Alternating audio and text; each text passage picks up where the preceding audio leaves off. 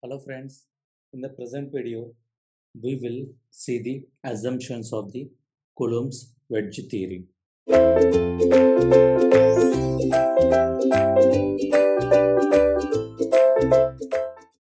So just like similar to the Rankine's theory, by using Coulomb's wedge theory, we can find out the earth pressures in a retained mass.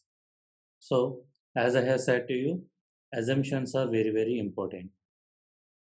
So let us first see the assumptions considered by the Coulomb. Okay. Now, just like in Rankine's, Coulombs also assumed that our soil is homogeneous. Already we have seen what is meant by homogeneous and also isotropic. And also they assumed that semi-infinite. And also he is considered that dry soil and your soil is in elastic condition. Remember, in a Rankine's it is under plastic condition, elastic, and also it is applicable for the cohesionless soils. Rankine's is also applicable for the cohesionless soils, homogeneous, isotropic, semi-infinite. Only the difference is that here in Coulomb's wedge theory, he is considered is in elastic, but Rankine's is considered it in plastic state. And he is considered that back wall is considered that back wall is inclined and rough. Back wall is inclined and rough. What about Rankine? Rankine is considered that back wall is vertical and smooth, but here he is considered that inclined and the rough. And he is considered that failure plane, failure wedge, that means the failed soil mass acts as a rigid body, acts as a rigid body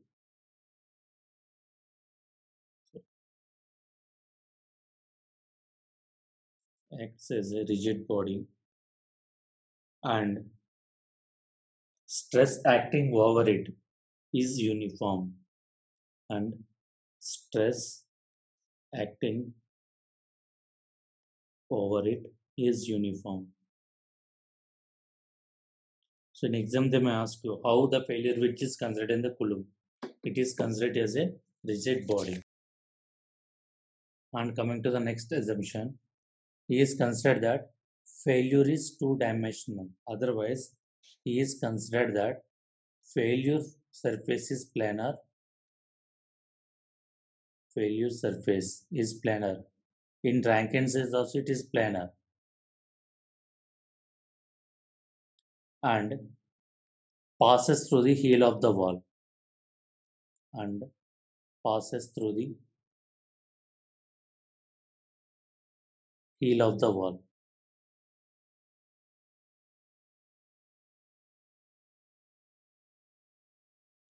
In Rankine also he is considered that failure surface is planar, but here also failure surface is planar and that is passing through the heel of the wall. And point of application and line of action of the resultant thrust between the wall and soil is known, and that point is mostly not important, but these are the important points. First one is that he is considered that soil mass is under elastic condition and also applicable for the cohesionless. And most importantly, the back wall is inclined and it is considered as a rough. And also failure wedge is considered as a rigid body and stress overacting it is the uniform condition. Okay, these assumptions are very important.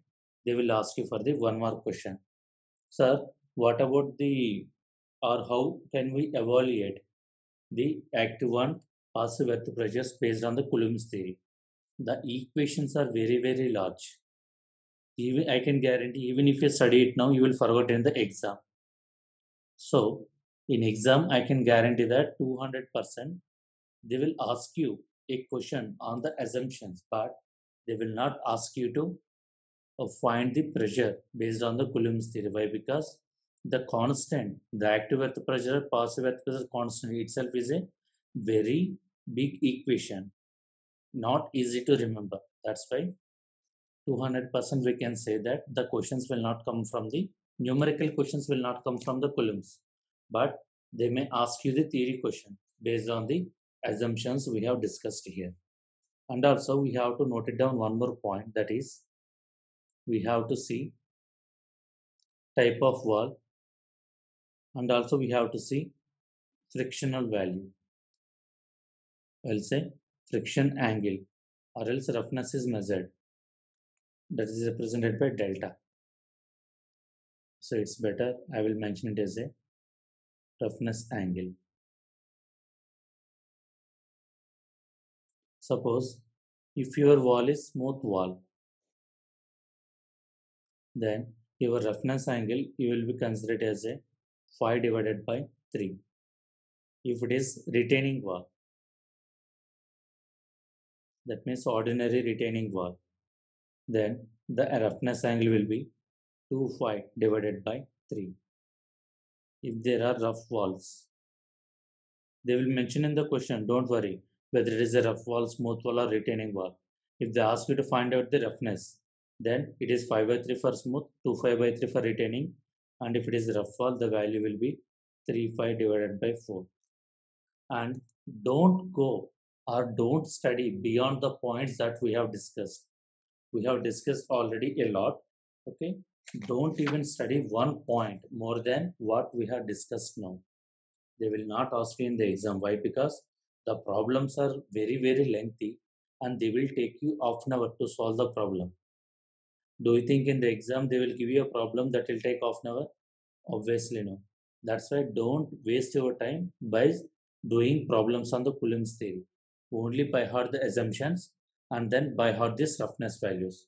These are more than enough for the gate examination point of view. Okay. Thank you. In the next video, we will start a new chapter.